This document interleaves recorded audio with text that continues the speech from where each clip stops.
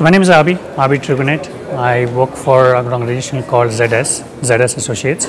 I work as a CTO there, and the role the organization plays is leveraging AI in creating impact across the business ecosystem.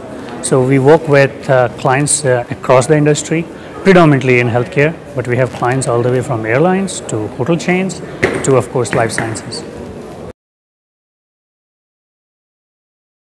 The topic today was that of automated feature engineering at scale. That was the topic. And then we broke it into two sections where we talked about what feature engineering is, the need for automated feature engineering, how do you scale it, and then finally, how do you productize it as well. So we spent it in those three segments is how we did it. In terms of key takeaways, people do need to know how to leverage the power of automation even in terms of feature engineering and machine learning development. But once it's developed, how do you take that into actual production, but then going beyond into productization? So completing the whole ecosystem, starting from the science part of development to the engineering and into further deployment. I also want to make sure that people do see that this is the way things will be done in future, because the way the number of features and the variables and vectors are increasing, very soon it will be almost impossible for the human mind to comprehend all of those. So bringing the people and the technology together to kind of create success is what I would recommend them to take away. So the way to answer that question is to sort of break it in different industry verticals and so on. So there are certain industry verticals, of course, which are much big time into computer vision. There, like for example, if you look at the automated car industry, of course, big time into computer vision. Similarly, if you look at the e-commerce, they are still big time into forecasting and your supply, demand supply curves and so forth. So I think a lot depends on the industry we're talking. The good news is we are seeing uptake in all those areas and ML and AI being adopted wholeheartedly everywhere. The other good trend we also see that beyond the hype, people are now evaluating the models where they were generating real impact, because people are moving beyond just the proof of concept into more mainstream, which is getting the feedback to them, which then is allowing them to further improve the efficacy and the efficiency of these models to create much further impact in these areas. A few other things which we also see AI ML sort of creeping into, including automated investing, into your edge computing through mobile devices, also into e-learning and personalized behavioral analytics and so forth.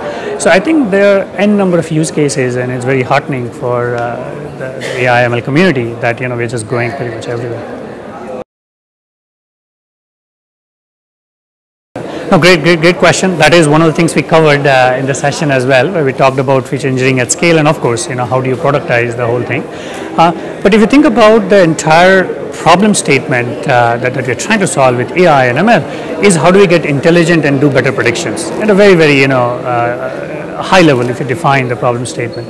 And there, every industry has its own nuanced problem statement to cater to, and that's where consultants and experts like us, ZS, comes in, where we take you the whole 9 yards, all the way from the way the data is getting collected, the nuances and the challenges that you run into from a data standpoint, from DQM checks to data wrangling and so on, into the actual model development, which of course is very business specific, and we apply a lot of our own domain expertise that we have learned over the years, bolting across multiple clients and so on.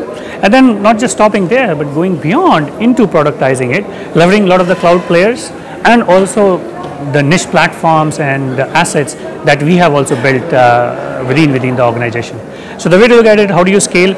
First identify the problem statement, and then see how you can take it to mass scale through ideas of the different types of model you're going to use for different types of ways to scale the model, and how do you productize it to achieve maximum efficiency, and how do you do it in an iterative and agile way. So diversity is a very important topic. I'm glad you are bringing it up, and it's a very important topic, not just something which is close to my heart, but also to ZS as an organization. We have an initiative going on within our organization, which we call as HER, appropriately worded, which does stands for hiring, engagement, and retention. with the goal that how do we improve the women workforce into our organization. But also answer a question particularly from a data science, her strategy that we are taking is also very well applicable to our data science community as well. But at large, outside ZS or in general, trying to bring people from different walks of life is certainly one way to go. The other way also is to kind of show these areas as promising growth areas to our women colleagues as well, whether in the college or whether coming out into the industry.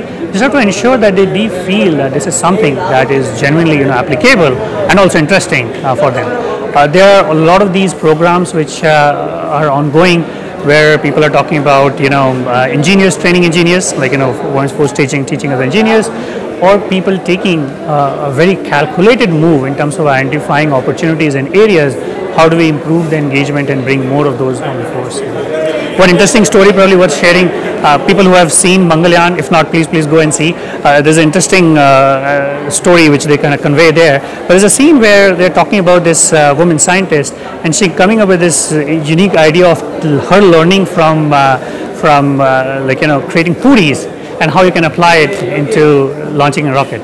So imagine if some of those learning can be applied to data science, what kind of solutions we all going to create. So it's amazing. Again, as an organization, as an individual, we are very supportive of that.